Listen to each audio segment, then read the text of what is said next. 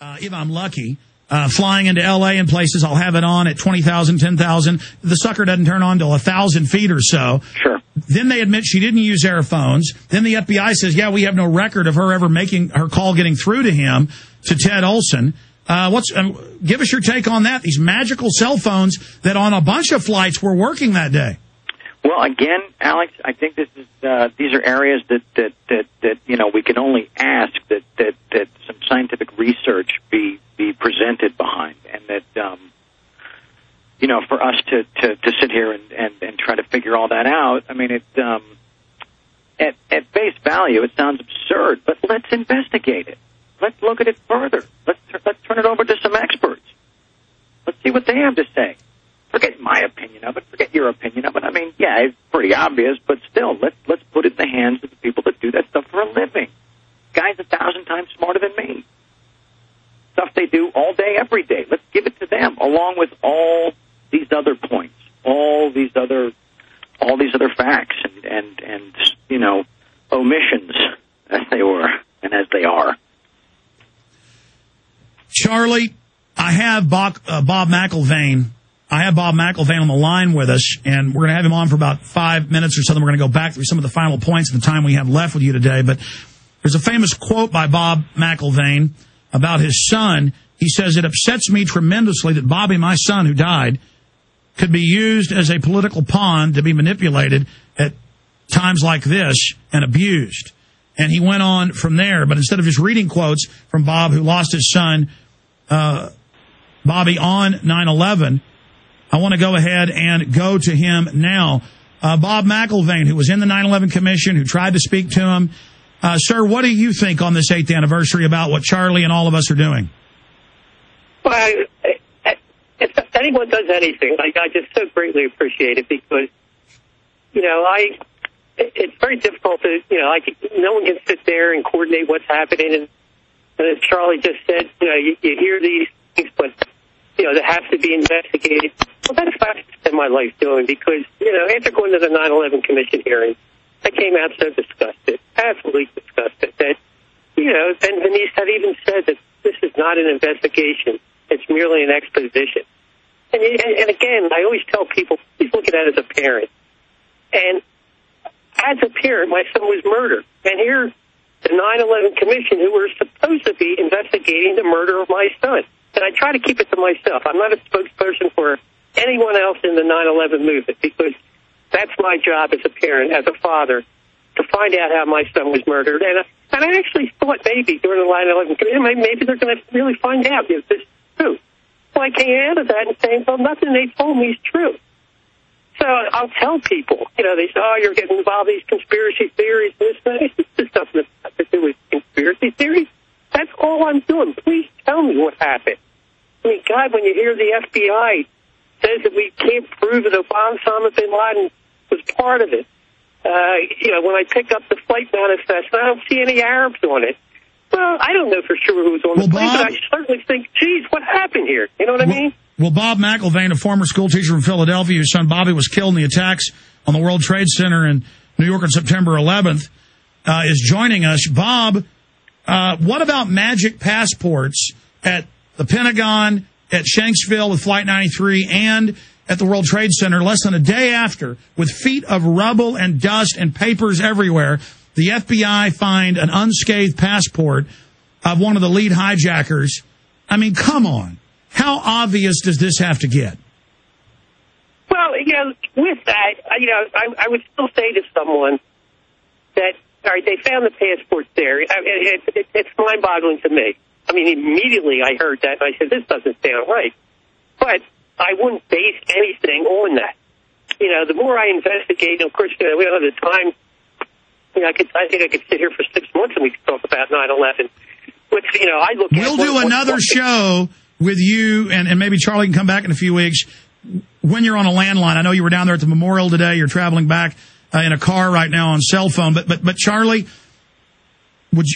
I know you and Bob have talked privately. I got you guys together. Would you like to say anything to Bob McIlvaine?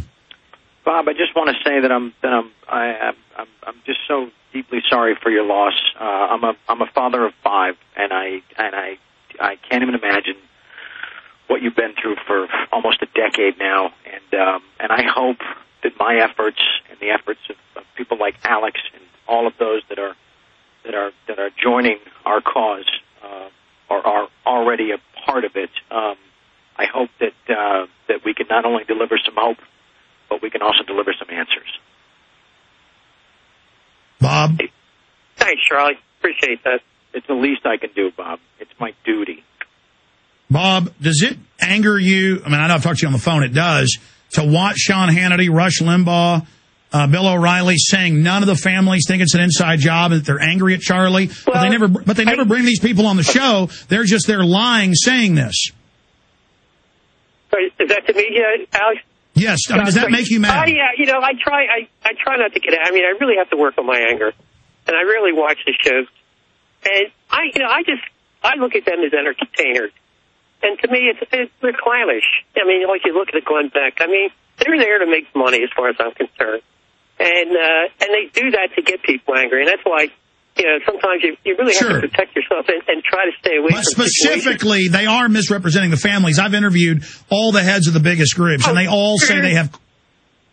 There's no question about that. But, that they have that kind of power because if people hear it from them, then they'll believe it. And but, I mean, just to be clear on record, you and many other family members and victims are not angry at Charlie, and are you tired of them misrepresenting you and wrapping themselves in the victims?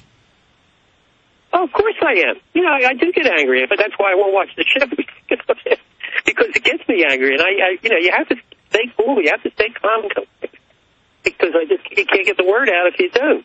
And I'll tell people that. I'll say I know thousands of people, not personally, but just from the website.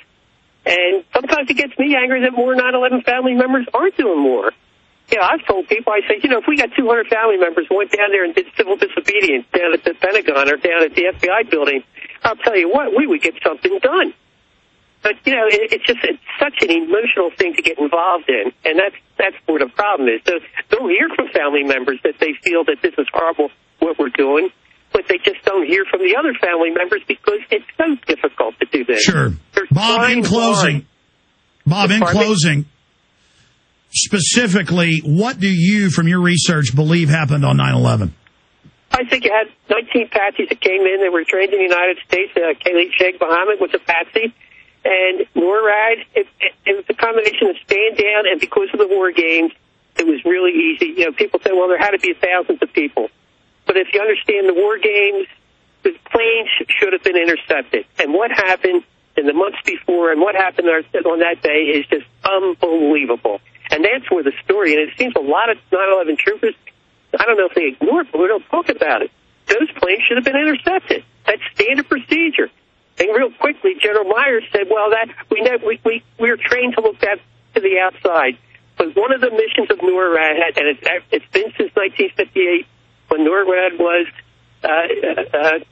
started, that air sovereignty is the most thing that they have to look after. So that's where an investigation goes, and that's what convinced me 100%. Like, I will not go around saying, I think I know. All right, Bob, in closing here, we can have some final comments from Charlie Sheen. Charlie has talked to you. I've talked to you. You want to go on Larry King Live.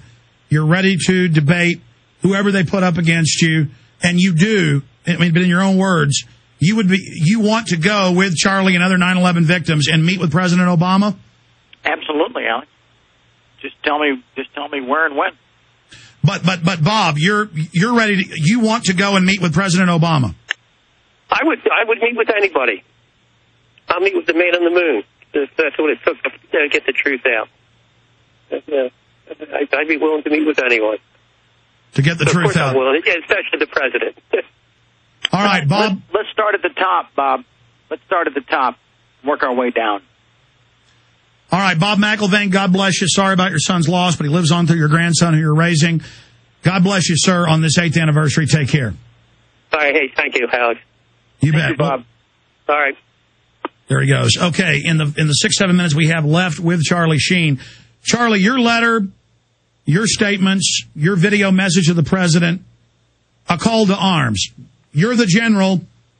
Millions are listening. Tens of millions will view this later and listen to it later. The call to arms, the call to action. What do you want to see in 9/11 Truth, my friend? I want people to start standing up. I want people, first of all, to wake up, those that haven't already, and then, sorry, I just got interrupted. and then just know that they have a voice, and that through in en masse, in numbers, they have a bigger voice, and reach out to your local politicians. Get organized. Get petitions going. Make the voice louder. Bring this thing to a point where they cannot ignore it, where it isn't just, a whack job actor from Hollywood talking about fantasy theories. Get involved, people. Get out there. Do something.